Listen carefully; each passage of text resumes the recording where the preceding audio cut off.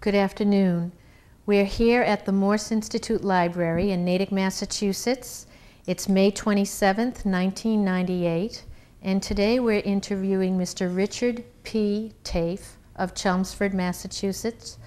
Dick is a unique interviewee in that he was involved in the service during World War II, the Korean conflict, and the Vietnam War. Good afternoon. Good afternoon. Glad to be here. Thank you. As I mentioned, we did discuss earlier some questions. I will be repeating them for you. And we do know that your nickname is Dick, and if you don't mind, we'll call you Dick Taffe throughout the interview. And what is your age, Dick? 78, gratefully. And your current marital status? I am widowed for the last 2 years and 4 months. And you have children? I have 3. And what are their backgrounds? Pauline, the elder, is a librarian at the UMass Hospital Library in Worcester. Dick, Jr., is a public relations editor / senior consultant for a high-tech firm in Cambridge. And Michael is the vice president of Pivot Point, a high-tech company in Woburn. And you have grandchildren? I have 4 of those. Emily and Megan are Michael's, and Sarah and Tommy are his wives. And where were you born? I was born in Newton. In Newton. Moved to Natick when I was 5, and East Natick. Oak Street, I understand. Both ends, as a matter of fact. I lived in the big house beside the fire station before the war. After the war, I moved into one of the Louis Rudnick houses up in Oak and Pine Street. What was it like growing up in Natick? It was a fascinating town. Everybody knew everyone else. The streets were mostly dirt, some of them covered in tar and rolled with a steamroller. Route 9 was a double-lane road as far as Oak Street. Then there was a massive barrier there that caused some fatalities, and the road became only on the south side of the car tracks from there to Worcester. The mode of transportation was the trolley car. It came from Boston and went out to the Natick Junction and ended right there on the corner of the Common. And then the buses came roughly the same route, but they came in over Walnut Street. And I know it was the Depression time, but nobody knew that at the time. It was never discussed. We didn't know who was and who was not working. We had no idea of the financial strata of most of them. We should have, because Mr. Cashman kept a charge account for virtually everybody in East Natick. Now, who was Mr. Cashman? Mr. Cashman ran a little convenience store on what was now the Turnpike, and everybody charged something. 2 packages of Camels or Chesterfields or Lucky Strikes, a quart of milk, fruit or vegetables. They had a charge account, and most of them, I guess, never paid. They couldn't afford it.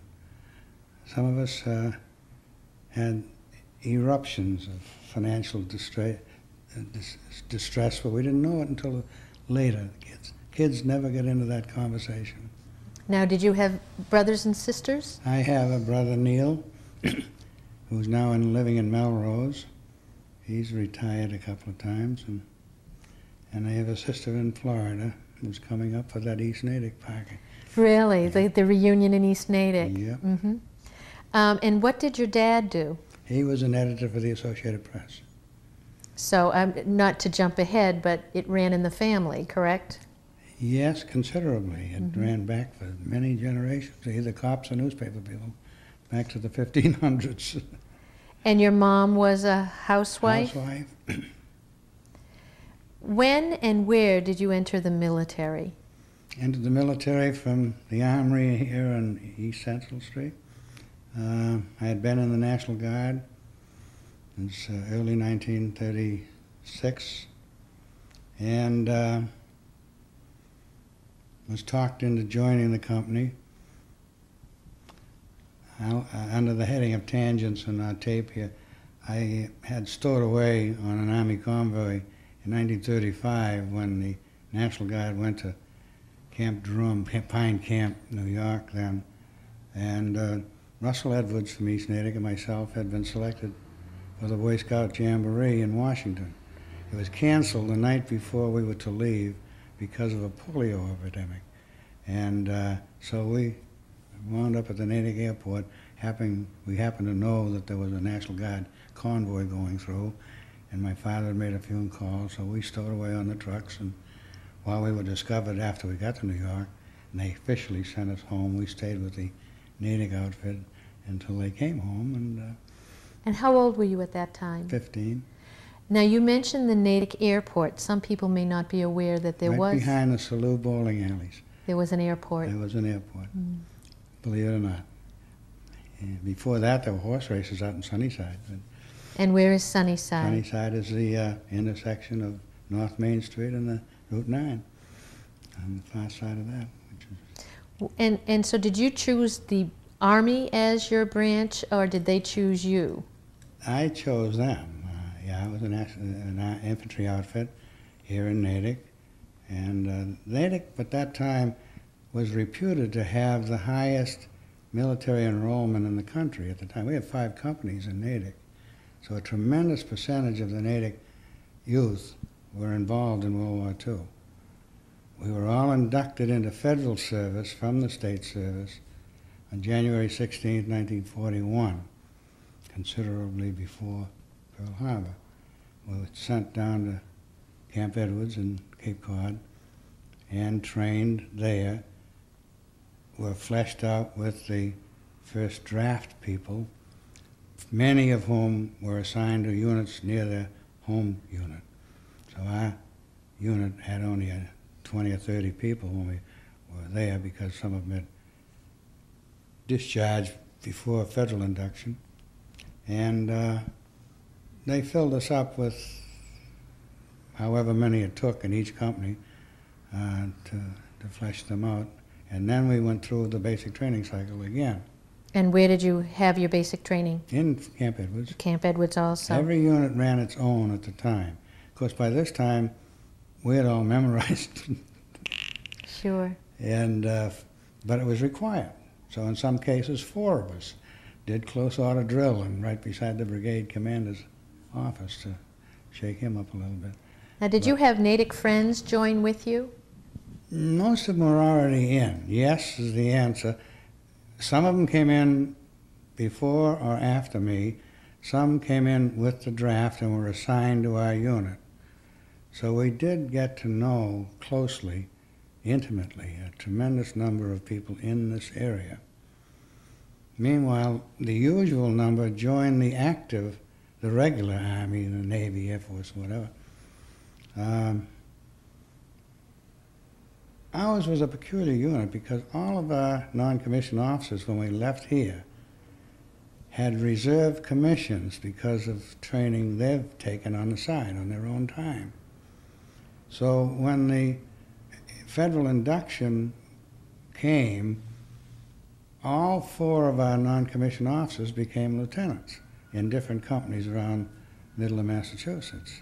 And were you one of those? No, I was just a private at the time. So 4 of us who had been training for the jobs moved up. So Billy Fitzpatrick became the sergeant major, I became the first sergeant, Jimmy McManus became the supply sergeant, and Ozzie Johnson became the intelligence sergeant.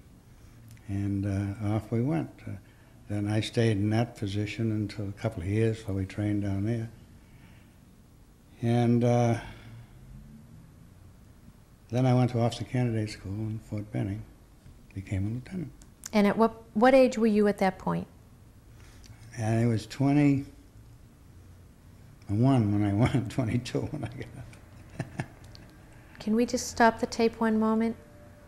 You have a visitor. Let us know. Yeah, in 1942, I went down to Fort Benning to become a lieutenant in the infantry. On the presumption I was coming back to the 26th Division, that was impossible because of turmoil that was involving in the Army at the time.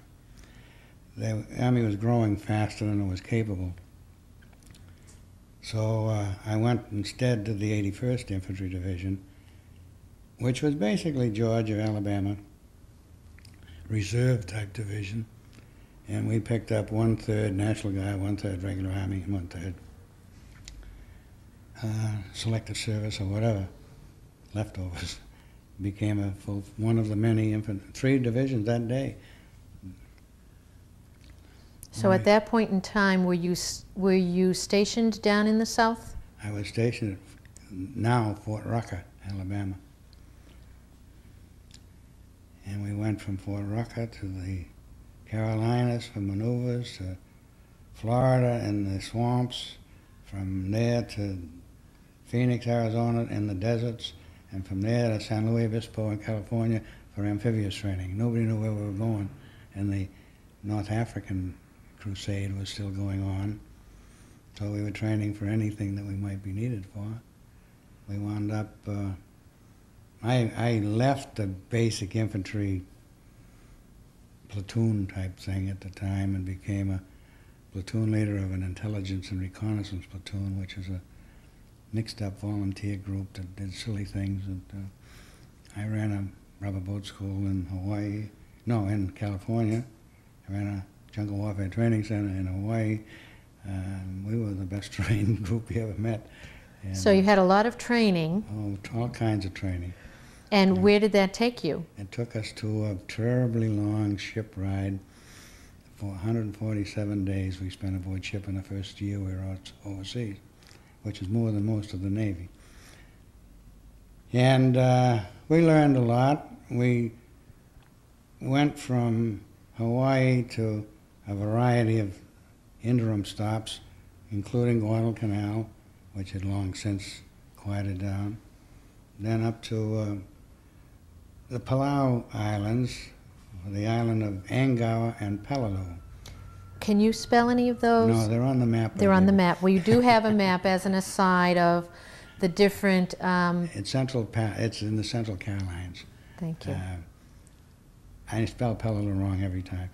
But we left Peleliu, my particular reconnaissance unit, we left Peleliu, and they gave me 2 destroyers, one for me and one for the underwater demolitions team, and a cruiser for gunfire.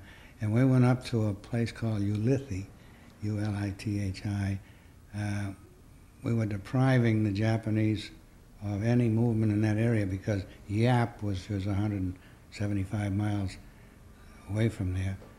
Was already overloaded with Japanese, and so we wanted to go to Ulithi and keep them from going any farther.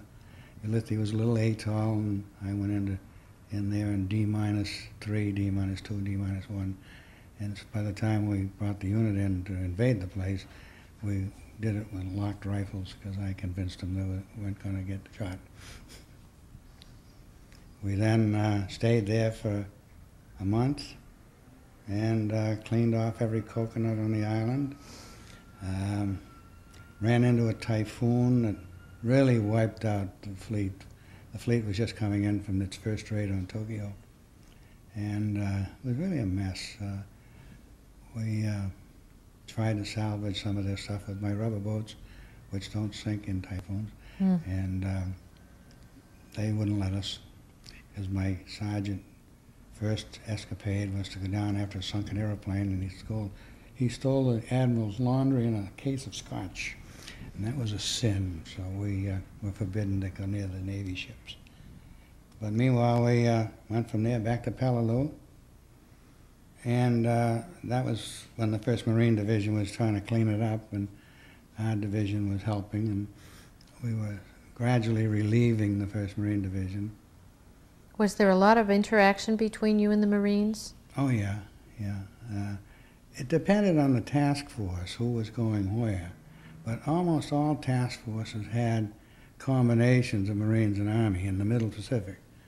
They were not like MacArthur's Army coming up through the island chain closer to the Asian coast. They were hitting individual islands, and depending on its size, For example, Iwo Jima had a Marine division and 2 Army divisions. There were all kinds of what's called interlocking.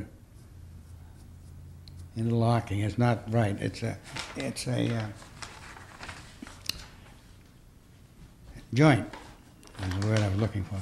A joint command type of thing, mostly by admirals. Until we stayed on Ulithi until we all got that. What do you call it? I got shot on Ulithi. No, I got shot on Peleliu. Excuse me. It banged me up considerably. I ran the platoon from my hospital bed. I was in one of the first, what you know as MASH. It's a portable Army surgical hospital. It's a 25-bed surgical hospital right beside a Navy counterpart hospital. And it was a 25-bed hospital. We had 125 surgical patients, Army, Navy, Marines, anybody. So that those who were ambulatory, me in a week or two, had to help out in the operating rooms. So you were injured, you were sent to a hospital? Which was only 500 yards up the beach. But yeah, I was gradually dragged out of the point of impact and taken up the beach to the Portable Army Surgical Hospital, which had 2 doctors and a dentist and a handful of troops. The mail clerk became the floor orderly. The captain's driver became an assistant in the operating room. And then as soon as you were ambulatory, you also assisted? Yeah. I held my only man in my platoon who had been hit beside me. He lost his finger in a landmine, setting a landmine. So they were cutting the thing off and deciding how to do it, and the thumb was hanging down here someplace. And the doctor said, "Taffe, if you throw up, I'll kick your butt." And so I didn't. I held his arm like this and stared at it while they sewed it together. But then I still needed some more hospitalization. So after Christmas in '44, well, we had a magnificent party. I might as well tell you about the party, because it was not abnormal. There's always humor in the military. They have to be, or they go crazy. We were going to have in the company, and it was still in the front lines, but we were going to relieve them 1 platoon at a time and come back to the base mess hall area, mess tent, to have a party. So the officers were getting a quart of whiskey a week, a month, or whatever month. And the enlisted men were getting a case of beer every now and then. And we hadn't gotten any for 7 months, so all of a sudden I wound up with 7 bottles of booze. And we decided we were going to use one, give one of the non-coms, give one of the, gave most of it away. But one of it went to this company party.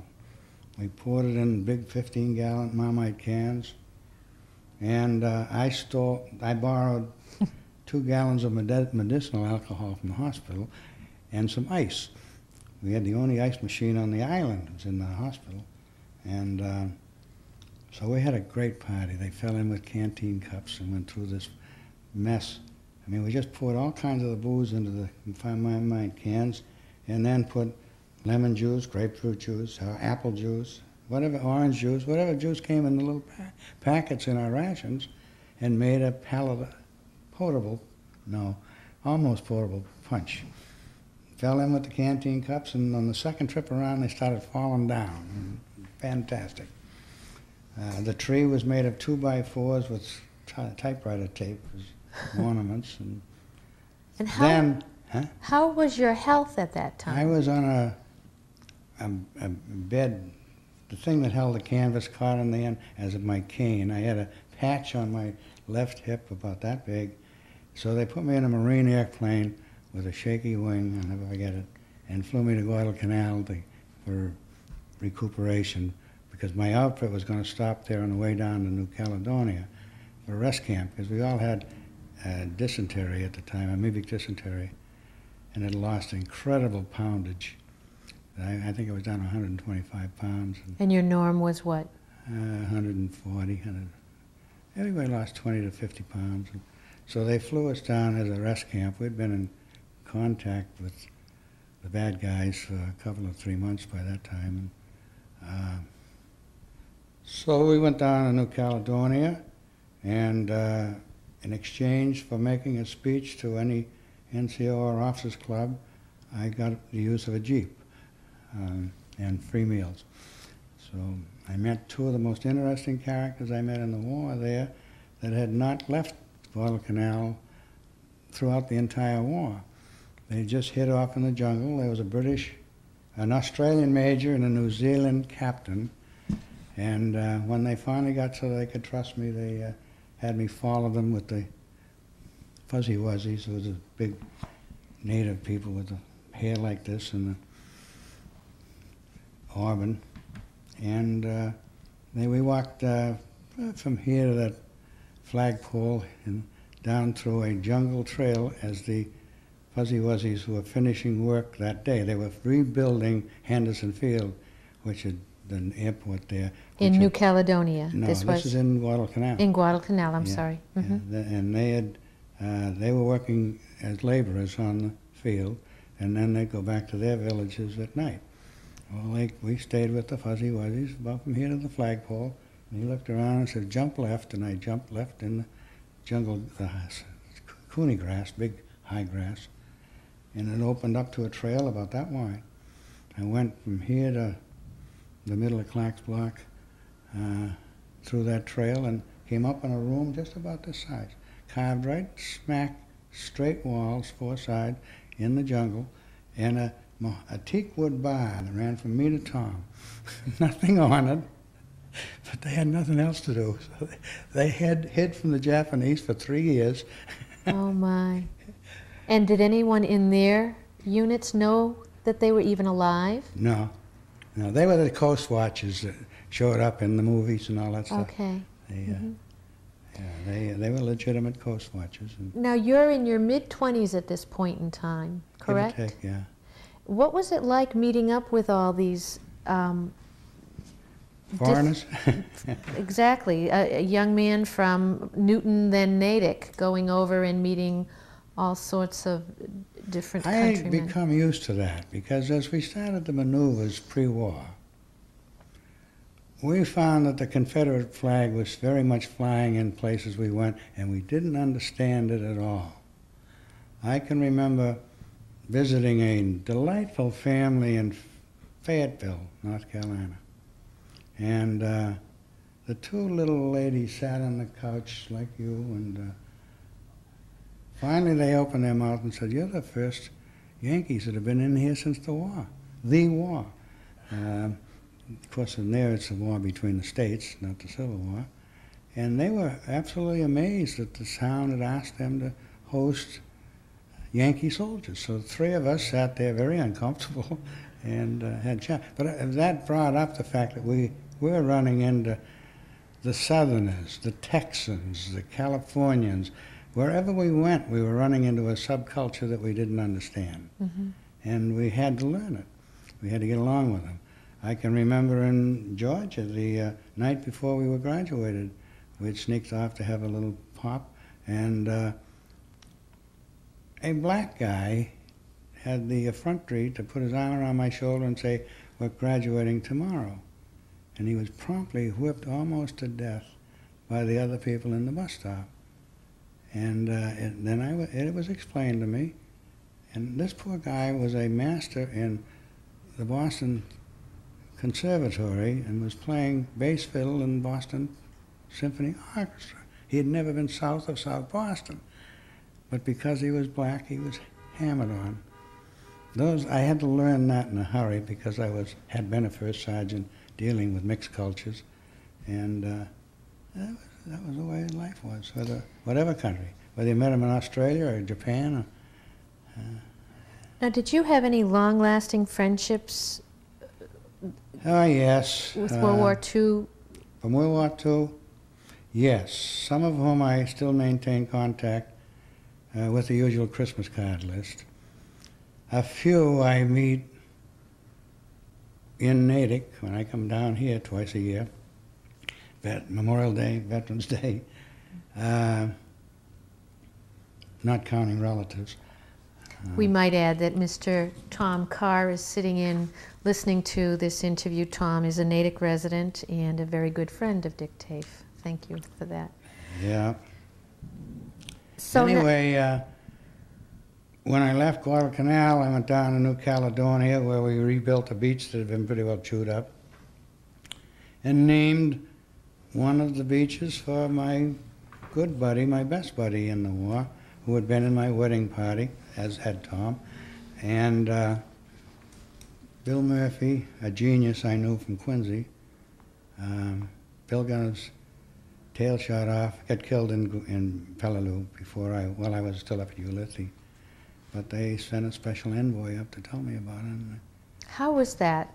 I mean, one of your good friends, someone that... Yeah, they buried him in a sandbag because they couldn't get his body out for 3 weeks. And then you just had to go forward in spite of that loss. Oh, sure. What was it like? You get used to it. The hard part there is writing a letter to the mother. Mm-hmm. And I've done it too many times to remember. That's the difficult part of that. As a leader, you have to take care of your men. If you lose your men, whether it's in a boating accident or a traffic accident or in combat, the commander is supposed to send a nice letter of sorts to the next of kin. That ain't easy. No. I found it most difficult.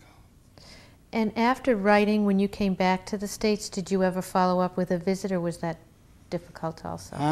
Yeah, we did in the late 40s. We still tried to run into each other now and then. Those of us who had a direct link to one or the other adventures we'd been through. And I can remember driving out to Oneonta, New York, and seeing a lieutenant and his wife that we had served with. I met a guy down in Long Island that was working for a newspaper in New York, and we stayed in touch with him pretty well. My platoon sergeant interrupts me every now and then with a phone call from nowhere. You know, I haven't seen him for umpteen years, but he'll call me from Florida one year, from Oregon the next year, and tell me what he's been doing. And he was one of my real best guys. The guy you have to learn to trust with your life. That's a distinct thing that infantrymen learn in the Army. Can I trust him? And when you can, you turn your back when you're working, and you know you're going to be okay because he's watching your back. Now, backing up a little, you had mentioned, I believe, that Mr. Murphy stood up for you in your wedding? Yeah, he was an usher at my wedding. So when did you get married? I got married between OCS and my first assignment. In 10 days, I went from Georgia to Massachusetts, got time to be married, and went back to Alabama. And your wife stayed here? Mm-mm. She went to Alabama with you? Well, she went down, I sent her home from New York, and then she came down a week later after I'd found a place to live. So what was it like for her while you were overseas? It was horrifying. The poor girl had never been out of Massachusetts. As a matter of fact, she had once. She'd gone down to New York to see some guy that died this week that sings. And otherwise she had never left Brighton. She was really a recluse as far as that. She got on the train with the greatest patience and fortitude that you could imagine, and found her way to the middle of Alabama in a place that the railroad people didn't even know where it was at the time. Bummed a ride in an Army truck. I missed the train.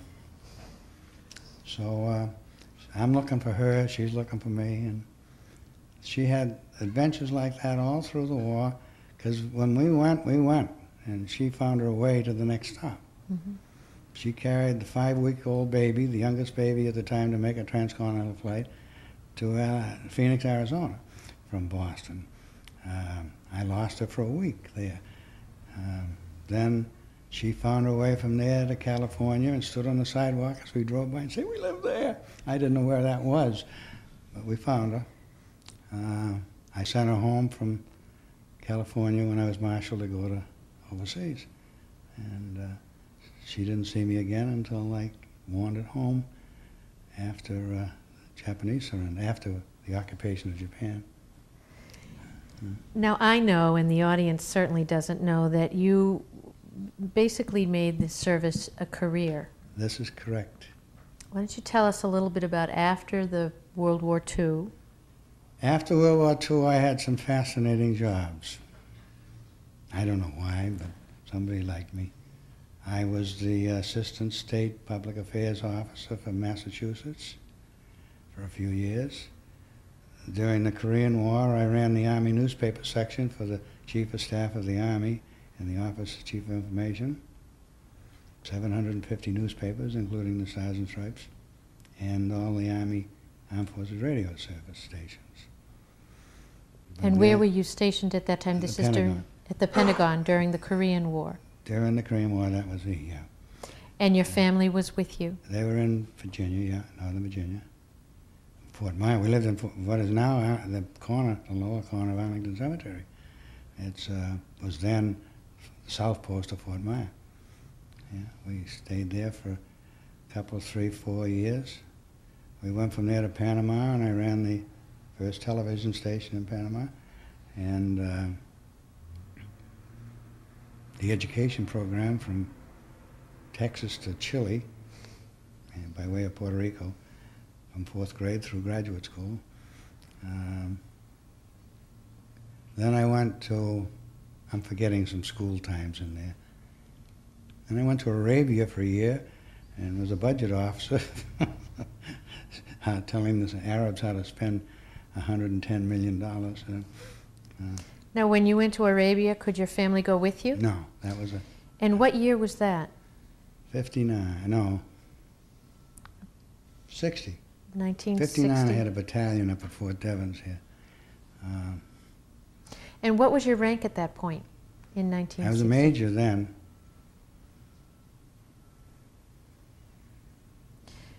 Going to Arabia, this was at a time, you were said a budget officer, and this was during peaceful time for you. More or less. Mm-hmm. During the Korean War, you were involved with reporting the news. No, I was reading things that had been reported. Okay. The only thing I reported, quote unquote, was Eisenhower's election. I worked out a deal to get it simultaneously transmitted throughout the world. Now, during that period of time, did you travel overseas, or were you... Yes, I went to Korea to set up the post-hostilities plan on radio, television, education. I went out to Desert Rock to cover the nuclear blasts. You did? I told you I had a whole fascinating bunch of good assignments. Now, what was that like? It was just as they describe it. A lot of noise and a lot of apprehension.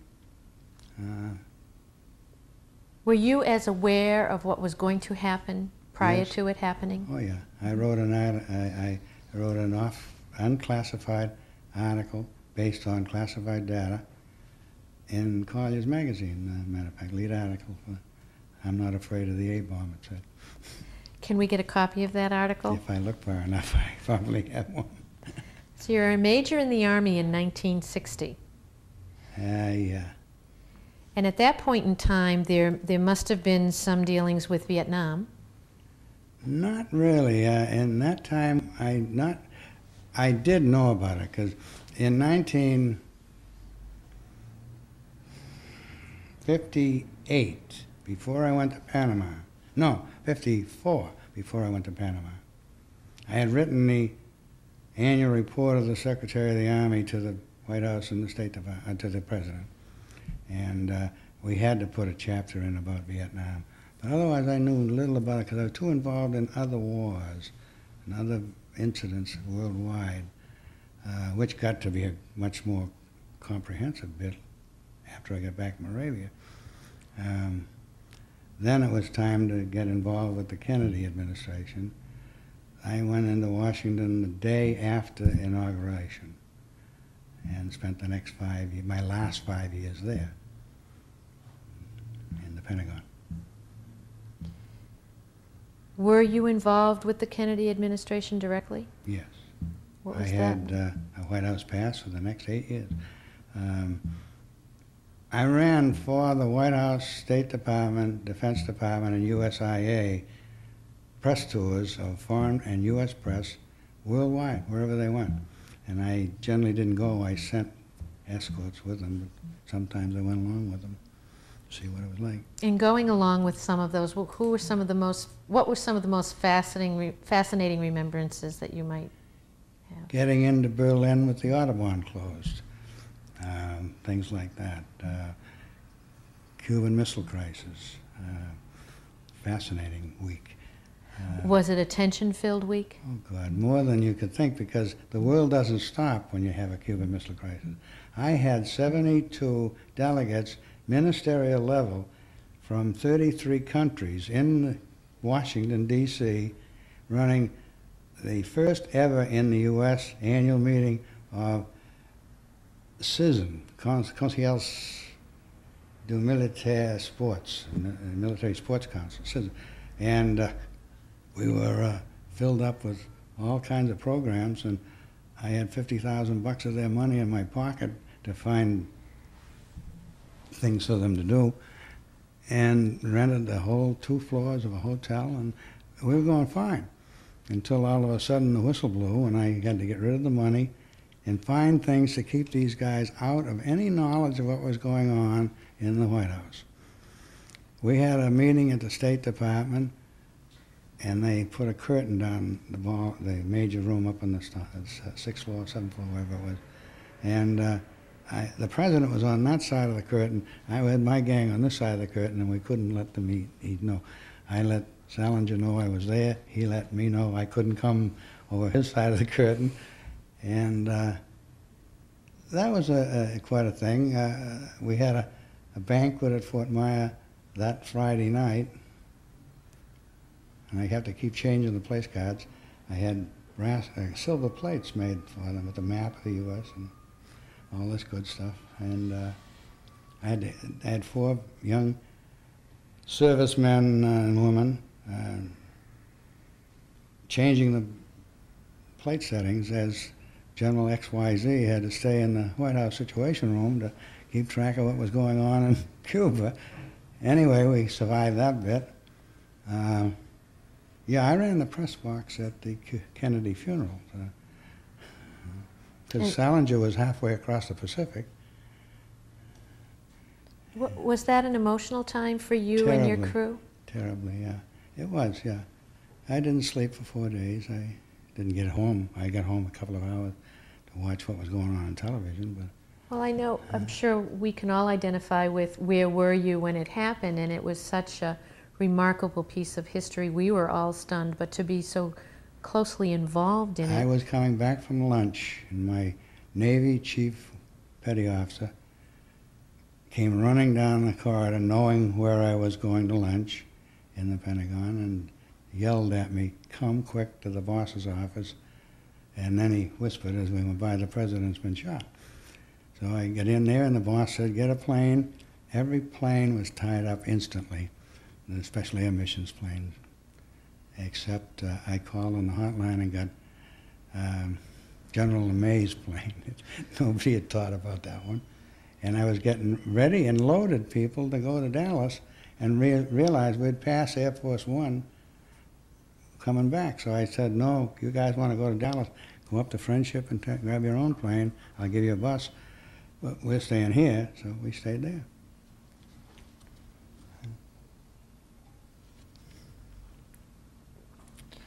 The incidents in that era, the Kennedy era, were many and much more serious than most people realized. We had the Dominican Republic at the time. We had the Chinese invading Kashmir at the time. We had Greece and Turkey fighting, Nicaragua and Honduras, all kinds of world turmoil that I had to send somebody to. Sometimes it was just an earthquake. I had to send a team to help set up the shelters. It was fascinating and interesting, the most fascinating, interesting time I've ever had probably in my life. The same way with Lyndon when he came along. Lyndon Johnson was an entirely different type. But I can remember his inaugural ball, for example. I spotted the Secret Service coming in. So I got my gang and an African tour in town at the time, 20 African journalists. So I decided to round them up and stand them right here. Don't move from right there. And sure enough, in came Lyndon and stood right there. That type of thing you had a lot of fun with, you know. Was it remarkably different, though, going from a Kennedy to a Johnson overnight? Yes. Did it impact your job tremendously? No. He didn't know I existed. I have one picture I can't find. And the preceding the Dallas trip the president took, he did a West Coast trip. And I took a foreign journalist, NATO gang, diagonally across the same route, following him by a few miles, but in a slower plane than Air Force One. So we got to Holloman, one of the bases we stopped at en route, and I got a picture of Johnson and Kennedy doing this to me as I stood there with my silly camera. One went on each side and left. I had trouble on the other end of that, standing at the San Diego Marine Corps training base, waiting for a ride to the base from the airport. And everybody, we just finished loading the baggage off of Air Force One onto another Air Force plane so we could move it up to where our next morning stop was going to be in Vandenberg. Now I'm standing there with no place to go, and I can see the Marine depot over there, and the president's on a political tour down through the road, down through the town, and I got to be there before he is. So I said to a Marine major that's standing up against the fence, who was waiting, I knew he was waiting for somebody, I said, can I bum a ride from you over there? And he said, Colonel, I can't let you. I said, I got to pick up the chairman of the Joint Chiefs right here. And I said, where is he? He said, I don't know. He's going to come in. So I walked over to the corner of Air Force One. There's always a telephone there. And I called, and I said, he's on up over Vandenberg and flight number, tail number, and he'll be here in 25 minutes. He said, how'd you find that out? I said, I don't know. Let's see. I went from here to the cockpit, and the cockpit to the White House, and the White House to SAC base, and SAC head. The communication was even good then. But you had the right connections to make those communications. My best connection in Washington at that time was I could call the Special Air Missions people and order an airplane without telling them who I was. It was fun. Very much fun.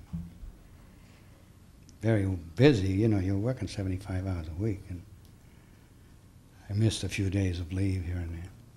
And family, I'm sure. Yes. I call them every day from wherever. What were some of your greatest challenges looking back at your remarkable career? Challenges, decisions whether to go back into into Berlin on a particular time where we had just flown out and Stalin had closed the Autobahn again and it was raining like crazy. And I finally got somebody to get me off the hook because the press wanted to go back in. I had a U.S. press, the Defense and White House press, on that trip.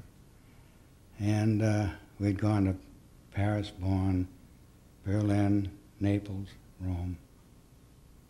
Fun and games trip.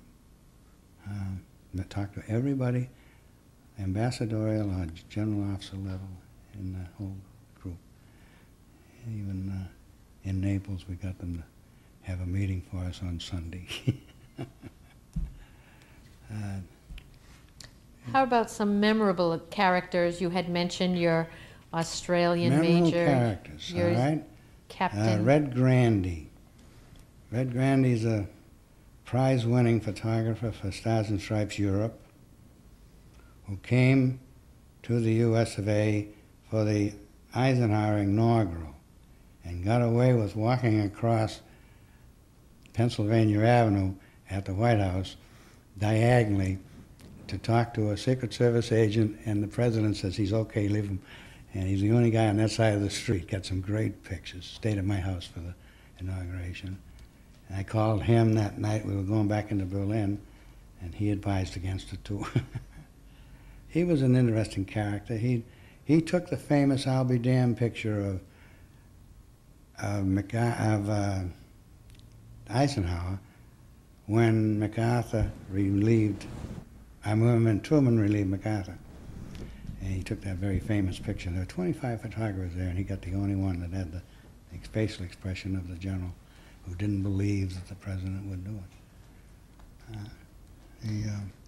You had mentioned to me prior to the start of this interview that you were in the service for 29 years. Yes. And when were you discharged? Or I got out in February 1966. I could have stayed longer and been promoted.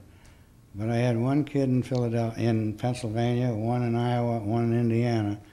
And in college? In college. They did not pay for holiday transport. They do now.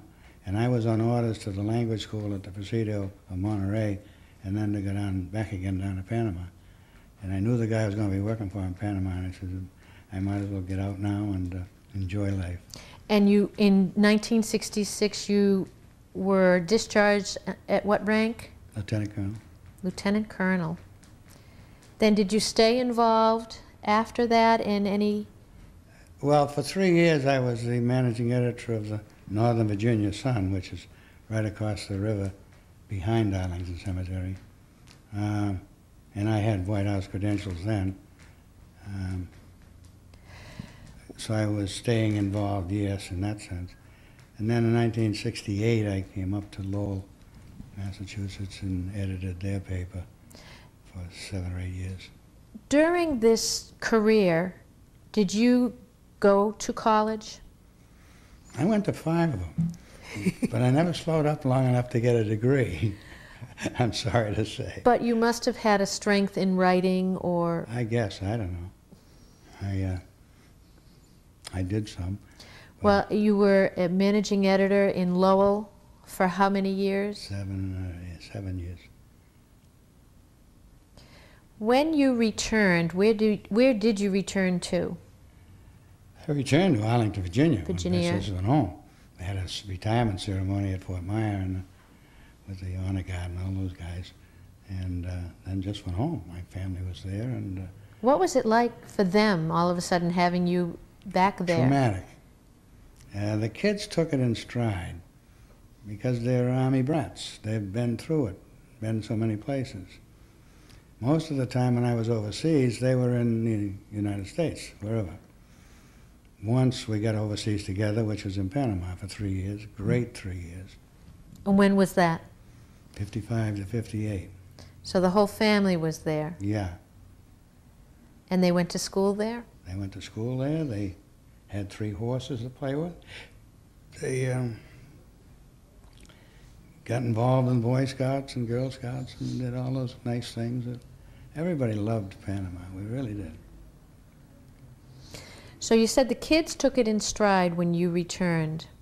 Yeah, because they knew where I'd been and what I've done, and I couldn't impress them with any stories. They, you know, where'd you go this time, Dad? Or who's on the phone? Some guy in Calcutta. You know, it was that type of family. They just got used to it. Now, what about your wife? What was it like for her suddenly? I drove a busload of VIPs, non-English speaking, with a State Department translator up my driveway one time and said, "Can we feed him, honey?" I had to kill 2 hours before we went to the next meeting, wherever it was. Sure, she said. So she expected the unexpected. Very much good, well put, yes. She expected the unexpected. And whatever I brought home, living or dead, she took care of. How important was serving in the military to you? And as a second question, how do you feel it affected the rest of your life, especially because you were in for so many years, 29 years? I've never quite caught up with the question as to whether or not I'm a soldier on loan to the journalism field or a journalist a newspaper man, I don't use the word journalist, on loan to the Army, because I've had 35 years in journalism, and I've had 29 years. That's two lifestyles, and I've spent the last 30 years as a volunteer in the city of Lowell doing everything you can imagine. That's another whole lifetime. You don't want to get involved. Well, I know you had mentioned being very involved with the Boy Scouts. Boy Scouts, Red Cross, Association, U.S. Army. I run the Lowell Folk Festival, which is the largest folk festival in the United States, last weekend in July. Come up and see it. Which folk festival is it? Lowell? Lowell Folk Festival. I'm lying when I say I run it. I did run it for 20 years, but now I'm graduated to emeritus status, so they keep me out of the way. I ride around the golf cart and say, geez, you're doing great. What did you think then, and by then I mean basically back when you first joined during World War II, and what do you think now regarding the war efforts? And I say efforts in this because you were in... It's a very complicated answer. In World War II, there was no question that the entire country was involved.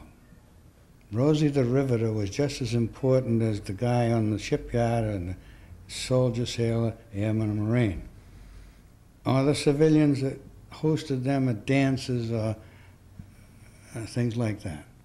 It was a total World War effort. And almost anywhere in the world you went, you could find errors. Tom was up in the China-Burma-India theater. He didn't particularly know or care what was happening in North Africa, southern France, or Europe. They had their job. Our gang in the Middle Pacific didn't care what MacArthur was doing in the Southwest Pacific. He was doing his job, and Admiral, what's his name? He did his job. The next war was kind of a forgotten war. It's been so stated since now. If at that time the United States knew what Task Force Smith faced when they moved from Japan over to Korea when the invasion started, they'd be still running congressional hearings. Task Force Smith was the remnants of two leftover regiments, under-equipped, under-uniformed, under-supplied, and absolutely nothing more than warm bodies under a lieutenant colonel who went over to try to stop the North Korean army. Terrible. They got pushed down that little pocket near Busan before anybody realized that we were going to lose that war. So that's when MacArthur, of course, ran the famous Incheon invasion and cut the Koreans in half, but the public didn't appreciate that. The invasion did get a lot of muscle, but then MacArthur made the mistake of trying to outthink the president and got himself fired. And that was probably the only knowledge that the general public got, was the MacArthur firing. And the famous old soldiers never die, they just fade away. That is not a MacArthur ride. That's words of a song that the military's been playing for 100 years. I think it's a Sousa march, as a matter of fact. Anyway, so that was the forgotten war. It's been noticed even more now than then. The Korean War, because everybody was being treated as an individual rather than a unit. See, my unit stayed together. I stayed with the same platoon for almost 5 years in World War II. But nothing happened for longer than a year in Vietnam. They went as individuals. They counted days. When can I go home? In Vietnam. In Vietnam. Mm-hmm. And yes, they liked or didn't like the commanders or the soldiers beside them. But unfortunately, because they were being abused by the general public when the protests really got going, they all individually went into a shell, a denial. And that's why you find many Vietnam veterans today still having trouble discussing the subject. or where they were, or what they were. I've had people apply to me for work who wouldn't admit that they were in Vietnam. I had a great young fellow show up one day, and he worked his tail off, very good. Found out a year later he was a captain in Vietnam, in the infantry. Didn't like to talk about it? Didn't want to die. Didn't ever mention it.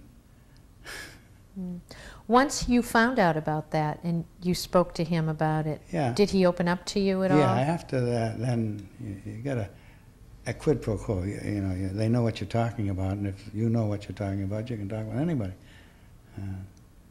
And do you feel that it was because of the negative feelings once he returned?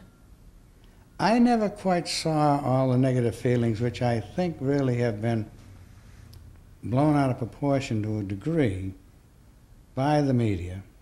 Some of the media, of course, won their Pulitzer Prizes by being obstructionists, a subject I'm not particularly happy with, but because it was my job to send press to Vietnam. Who in their right mind would take a job in Vietnam when they were married and had a family and all this stuff? The answer was nobody. So they got people from Australia and Canada and bought them big insurance policies, and they became anchors on network, and you'd never heard of them before. And they won Pulitzer Prizes by digging into some things that they should have dug into. I'm not quarreling on the stories. My Lai should have been written about, and it was, and all that good stuff. But we used to meet in Hawaii with the crew coming up from Saigon and the crew coming in from Washington. We'd spend a couple, 3 days just comparing notes, who was doing what to whom. And many of the media at that time would not go to the 5 o'clock follies, which was called, the news briefing every day was called that. We rotated the boss of that back and forth to Washington every 6 months, the general and the colonel. And they did their job well. But how can you write about a war if you don't know how it's going from the official side? You can find the worm's eye view by talking to Joe Soldier. And Ernie Pyle did that very successfully during World War II. But, well, he had to file through a chain of different islands 2 or 3 days late. These guys are in your living room with the 6 o'clock news. And you couldn't rebut them because that's a bunch of bull.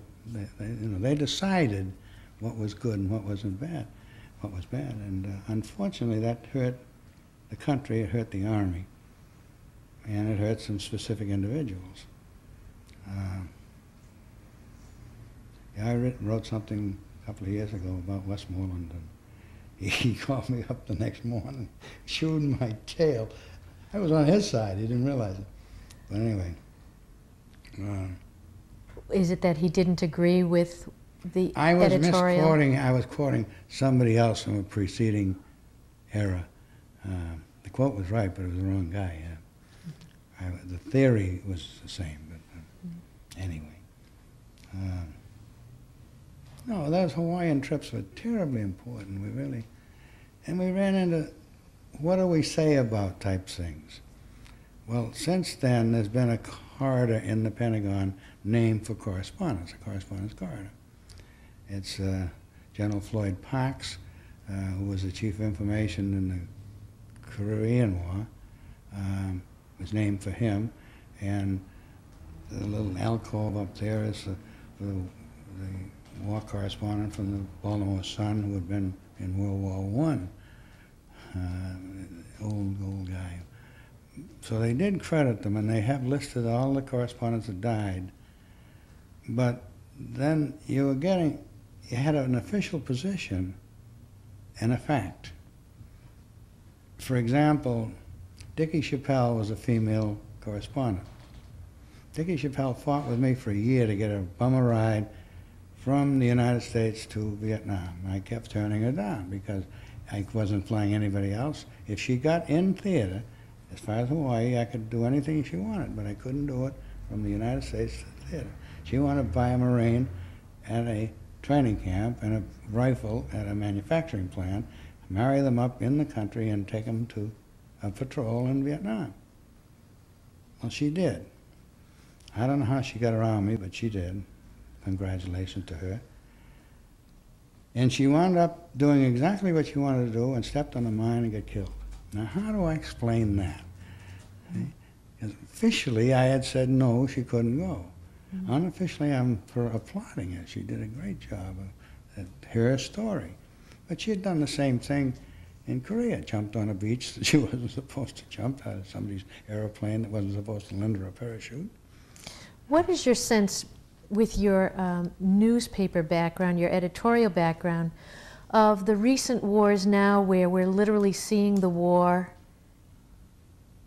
on television happening right before us, whereas in your era it was written, sent, and then the next day or 2 days later we saw it in the local paper? There's been no field press censorship since World War II.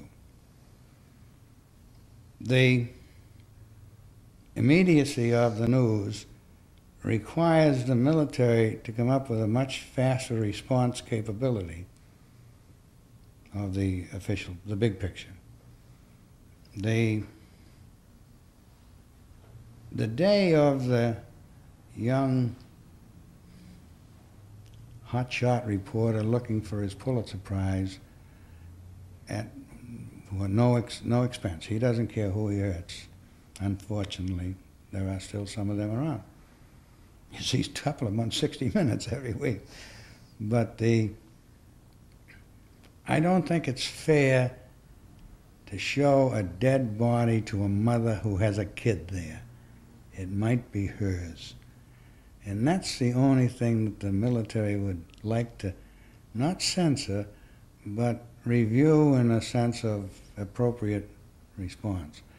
If the cops in this town say the name of the victim was not released until they notify the next of kin, there is absolutely no question. But in the military operation, they want to show the picture of the guy chewed up in some form or another today, right now, on the news. You can't censor me. You're right, we can't censor you. There has been no field press censorship since World War II. So that's a difficulty thing. It's a difficult thing in the newspaper side, too. You get 5 people thrown in the river from an accident and you're pulling them out, you don't show the bodies in the family newspaper. You do in some papers, but it's not fun. Looking back on your remarkable career, is there one thought or one memory that you would like to share not only with your family but with the community at large and with the future generations who we know will be looking at these tapes? Yes. There is. Right now, the military has been cut more than a third in the last couple of years. They have taken the entire infrastructure of a city like Cleveland and thrown it out. It's the lowest point the military has been in as a percentage of the national budget or numbers since before World War II. We're expected to be able to fight 2 wars, 2 theater-type wars at the same time, as well as these things never before called on the humanitarian-type wars, Bosnia, wherever else, all over the world. We have troops today in 100 countries. Nobody knows that. 116 to be exact. They're all doing an important job. And now people are nibbling at that defense budget. It used to be 6% of the gross national. It's now 3%. It's now, as I say, the lowest billion-dollar mark since before the World War II. And the mission requirements are much greater. In those days, only, well, 1/5, 1 out of 5 was functionally illiterate, as was the whole country. The whole country still is, but the Army has 100% high school diploma level. In those days, the officer corps only had 25% with degrees. Now they have multiple degrees. They have master's degrees. If they stay in, otherwise they get thrown out. It's the smartest army in the history of the world. And it's being asked to do more than any other army in its past. High technology is coming, yes. They have already digitized a brigade. They're going to digitize a whole division before 2002. The public doesn't appreciate this. I'm involved with the Association of the United States Army, which only job is to educate the public about the terrible problem that the military is facing now. You know, we were on a 600-ship Navy for a while, and now we're spending more on another carrier that some people don't think they really need, and they're down to 300 ships. Then the Air Force, the Navy, and the Marines all have, and the Army, all have fighter plane support. But why are they dealing with 3 planes instead of 1? The next few years will be the most important in the military's history, because if it goes down much farther, it'll be back to the 1970s hollow army. If it maintains its progress forward with new equipment, new maintenance systems, and fewer unnecessary bases, which is true, then we're in trouble. And there, I put a period. Well, after that period, we would like to thank you very much. This was a most rewarding afternoon, full of information, and we appreciate the time you took with us today. Glad I could. Thank you.